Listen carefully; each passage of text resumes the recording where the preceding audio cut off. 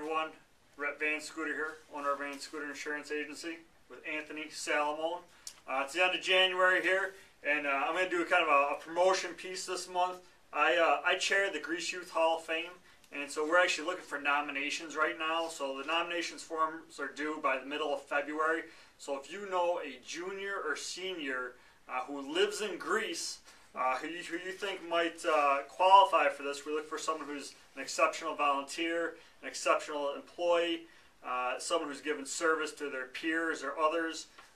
They cope with a life challenge, or maybe they'll overcome a personal tragedy. So if you want a form, shoot me an email, and I'll send you an electronic form that you can print it out, or I can even just drop one in the mail to you as well. So it's one of the great things that we do that I'm really proud to be a part of, because it's one of those things where you hear what these kids kind of go through, and it makes your life seem easy. So if you know anyone, please, feel free to let me know, and we'll get you in there. So we're here for our monthly raffle, free night out. So we're giving away a $25 restaurant gift card and 2 movie passes. So let's do it up here.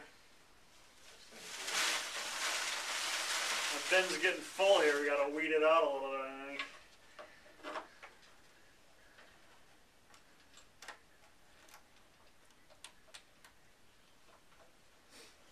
Technical difficult.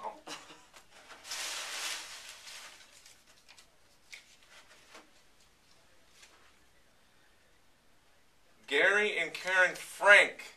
Hey, all right. Congratulations.